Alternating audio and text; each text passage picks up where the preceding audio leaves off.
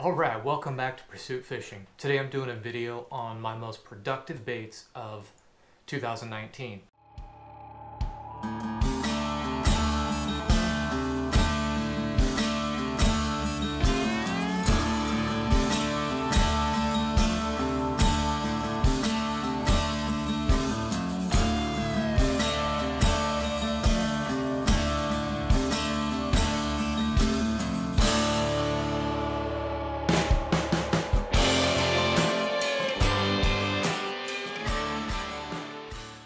Right, my go-to confidence baits that were almost always tied on crap pretty much year-round. I mean, the whole year.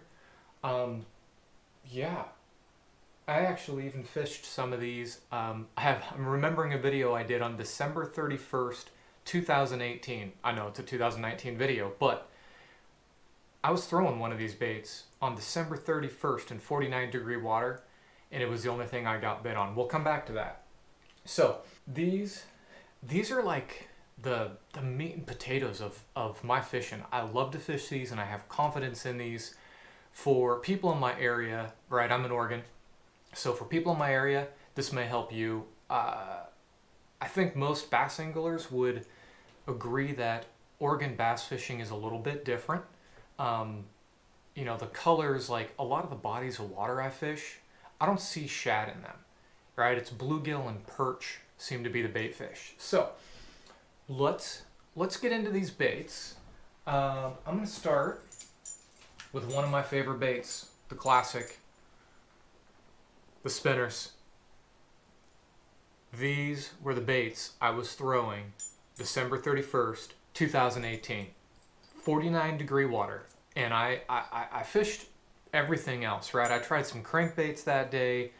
I tried the Ned rig. I tried some Senkos, and I couldn't get bit. I got bored, and I started just slow rolling this exact spinner around. White chartreuse, a little bit of blue, gold blades, willow blades, and just rolling it around. I got a fish that day, and I think I missed two others. So, you know, a spinner in 49-degree water, I'll take it. But I threw, these are my main two colors, right? This one I really liked at some of the coastal lakes where there was a lot of perch. I threw this one, you know, a fair amount. It's got this nice kind of striped brown on the top, and then bold colors. And the thing, spinners are classic, we all know this, but what I love about them is I don't have to straight retrieve, right? I really like to be going along 3, 4, 5 cranks, pause it for a split second, get these blades to flutter. The amount of times that got a strike, real good. Where they really shined, obviously, was pre-spawn. I caught a lot of spots on this color. But all year, I pretty much always had one tied on, and I have my own little personal challenge with spinner baits. Sometimes, like, I almost feel like I'm seeing if I can get them hung up, because we know they're hard to hang up. And these Nichols, these are Nichols half ounce, both of them. It's a pretty short wire, right, from where you tie. So when you come over stuff, it's harder for it to roll over, and that's how it will hang up. Some of them that are longer, it's easier to roll it over and hang it up, if that makes sense. So, spinners, yep. If you're not throwing them, if you're stuck on that chatterbait, which, don't get me wrong, I fished the chatterbait, but if you're stuck on the chatterbait, try a spinner. Next, I'll admit, I didn't do a lot of swim jig fishing until this year. I would throw, you know, Kitex, right? Just the Kitech on a jig head or on a Texas rig. I started messing around with swim jigs, and I love jigs. I just didn't fish a lot of swim jigs. We're gonna get into the jigs in a second, the rest of them. But I started throwing swim jigs this year. Holy crap. Fell in love, and literally from the first day I fished one, there was always a swim jig tied on. Literally every time I was on the water. And this was a color that I really, really liked and had a lot of success with. This is a 6th Sense. I think this is Pond Scum. But again, it's got that kind of striped brown, which I think helps with the bodies of water where there's perch, and there's perch in pretty much all the bodies of water I fish, and we have small perch, right? Like 4-inch perch. So that with a Keitech on the back was kind of my go-to there. I threw the Rage Swimmer. I didn't like it as much. It didn't have the same action. It's stiffer. I messed around with the 6th Sense swim bait. Is it just the Divine swim bait? Whatever. You guys know it. I caught fish, but I didn't. It just didn't feel the same as the Keitech. The Keitech's so soft. It kicks so hard. And, you know, my beef with that is you go through a lot of them. Put that screw lock on the 6th Sense swim jig. I don't go through near as many Keitechs, so I threw them a lot more. I want to mess around with their swim bait a little more and see if I like it, but it did seem the plastic was a little firmer, and so I'm just wondering how much that reduces the thump back there. But yeah, if you're not throwing the swim jig and you're in Oregon, you're missing out. Ponds, lakes. I didn't throw it in the river as much for the smallmouth because there's shad in the Umpqua where I go smallmouth fishing, not so much bluegill. And I just don't have it in shad colors. I like other baits for that. But for the lakes and the ponds, if you're not throwing one of these, you are missing out. I got hit on the fall. I got hit with it just sitting on the bottom. Got hit with it on the move, coming through the hydrilla and the grass. Cannot say enough good things. All right. Now, this is the way I like to fish. I like jigs. I like jigs. Like, love them. I don't care if I only get 2 bites. Funny, if you go watch my PB video, the 7.5 pound largemouth and the 4 pound spot, technically I think that spot was 398, but we're calling it 4. I fished all day at Cottage Grove for those 2 fish. Those were my only 2 bites and my only 2 fish. It was pre-spawn, and I was going for a big fish, right? I didn't care. I was going to be out there all day. I got 2 bites, and I PB'd in 2 species that day. We'll get into what jig that was. But where to start on the jig? So my staple, if I'm just kind of not sure where I want to start, 1/2 ounce pitching jig in some sort of natural color, a brown, a green pumpkin. I think this is green pumpkin brown. I'll throw like watermelon sometimes, but a 1/2 ounce pitching jig. And the trailer I normally start with is either a D-Bomb or a Reaction Innovations Sweet Beaver, right? Not a ton of action on either of those. You just have the little appendages back there. And that kind of gives me my foundation for what the fish want that day. You know, if I'm not getting bit at all, right? If I'm starting with this and I am not getting bit at all, I will downsize to a finesse jig. I really like the Dirty Jigs finesse jig. And then I will put a Smalley Beaver on it. And the thing is, right, the finesse jig, I basically can do everything with this that I can do with the pitching jig. It falls slower because it's lighter. It's shorter, it's more compact. And, you know, if I'm not getting bit on a full-size jig, I generally will start getting bit on the finesse jig. Now, there's also the reverse.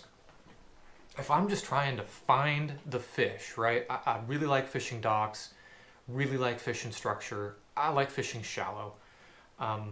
The offshore stuff, drop shotting and cranking deep, it's not my thing. I'll do it, but I don't prefer it. So flipping this around, right? I said I start with the 1/2 ounce pitching jig. Sometimes, if I'm just trying to figure out, right, are the fish on docks, where are they? I'll start with the finesse jig. Now the cool thing about this is big fish will eat it.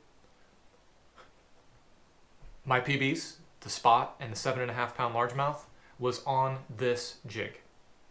Not this specific jig, but this exact color, this exact model. I actually lost that jig. that they bit. But this is the 3/8 black and blue. Water was dirty that day. I threw black and blue with a D-bomb trimmed short, and I trimmed the skirt a little bit. Nice compact profile, 4-pound spot, 7.5-pound largemouth on this jig. So big fish will eat it, but if I'm just trying to find it, the little fish will eat it, right? If I just want to get fish in the boat, but I don't want to miss a big one because I'm throwing a Ned rig and I get it down there and he doesn't give a crap about that small bait, they might still eat this. Now, flip it around. If I'm going, down the bank, down a line of docks, and I'm getting a bunch of dinks and I'm getting, hit and getting pinchers pulled off, that's an indicator to me it's small fish, generally. I don't think with a jig, right, something moving that slow, if a big fish wants it, I don't think they're going to short strike it, generally, right? It's not like a moving bait where they come up and at the last minute they go, oh, something's not right, and they short strike it. With a jig, to me, they bite it or they don't. Just my opinion. So if I'm getting short strikes, I'm getting small fish hitting it on a finesse jig. Or if I'm just catching small fish, cool, now I've found them. Take off the finesse jig, go back up to a full-size jig. With, again, with the beaver bait, the D-bomb. If you want action, Kraken Craw. Well, that's Googan baits. I do like their Kraken Craw and their Bandito Bug, unfortunately. I do. I got nothing against them. I'm not a big fan. I got nothing against them, but I do like those two baits. But Strike King, Rage Craw, right? Something like that if you want the action. The other bait the other jig I had a lot of success with was a short-shanked hook on a 1/2-ounce pitching jig. If you can see, let's look at the hook difference here.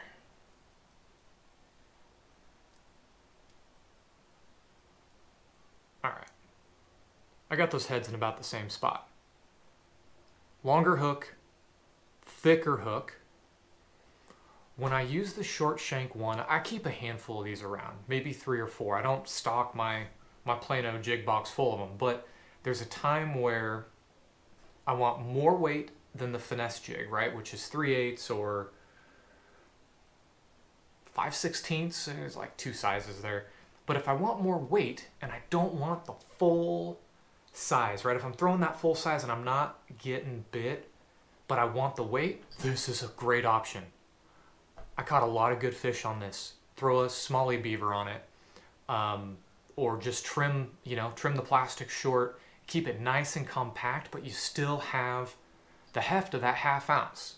So that's a little back pocket trick. And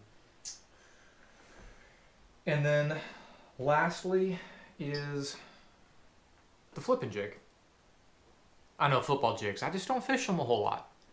Again, I like the shallow structure docks. That's what I love to do. Drag in a jig slowly, down points. Meh, not that fun. I'm not trying to win a tournament. I'm out there to have fun, release the BS stress of life and work, right? So, pitching jig. 1/2 ounce, 5/8, meaty hook, right? And when I go to this is if I'm out fishing the hydrilla and I'm not punching with a punching rig, right? I really like these for that. Wood, if I'm getting into thick wood and laydowns and crap, these are great. Most of you probably know the difference between a flipping and a pitching, but it's that shape. Right? This pitching jig does kind of everything, jack of all trades. This has got a pointier head. It comes through grass and weeds and the wood better. This thing wedges up in rocks really bad, though. Really bad. So avoid it in the rocks. It'll do it, but it's not ideal. And this color, this is Hematoma from Dirty Jigs. Sweet Beaver, right? Green Pumpkin. This dark color, man, was so good. I have a video up just called Huge Fall Bass. And I was throwing this exact setup in rocks because I wanted this dark color that's not bold. And I just didn't have it any of my pitching jigs. So I did it, I lost a couple, but I got a fish. So that's kind of my breakdown of my jig fishing, right? Finesse jig, find the fish, get bites when they won't bite anything else. If you're getting short striked or a ton of small fish, upsize. Go to that 1/2 ounce pitching jig. And you know, where I fish the most is Cottage Grove and Mercer for lakes. I love those two bodies of water. Fish 10 Mile a fair amount. 10 Mile's really fun to fish if you haven't fished it. But it just gets fished hard. So, you know, and it's further for me. It's like an extra hour one way to go to 10 Mile. So Mercer's fairly close to me.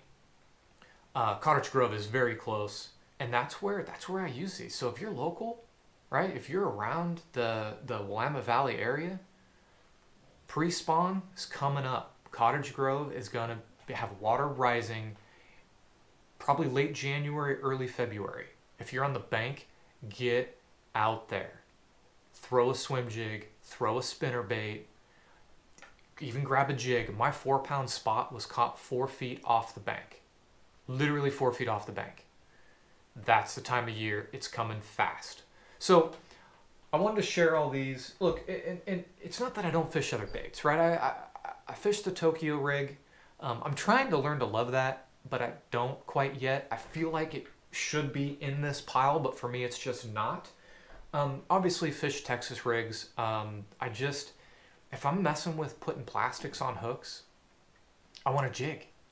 I just feel more confident with a jig than any Texas rig, whether I'm punching, dragging, whatever. You know, I did cranking, did some jerk baits. I don't have great success with jerk baits. Crankbaits, you know, admittedly, I'm not good at it, so I try here and there. But I'd rather fish this stuff right here until I've covered the water and not got bit, right? And then go try something else. And I caught big fish this year. 7.5, 6.5, 4-pound spot, multiple fish, you know, multiple fish between 4 and 5 pounds this year. Shit, way more than multiple, like probably almost, I don't even know. But lots of them. And most of those came on these baits. So I share this for, like I said, for the local guys. I'm really, really interested if anybody's willing to share the baits they love, the colors they love.